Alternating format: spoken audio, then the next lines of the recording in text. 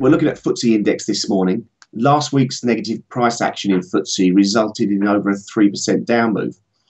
This sell-off stalled at the long-term upward trending support line, and after Friday's indecisive day, buying interest has resurfaced yesterday and led to the biggest rally on a Monday in the FTSE for over 3 months. This places price action back within the daily Ichimoku cloud and signals a 50% retracement of the whole move last week. With the long-term bullish ascending triangle formation in our thoughts, we expect a positive move today and a further drive higher over the coming days, with a move back towards the top of this formation. So we look to set longs this morning at current levels and also on a dip to 66.70.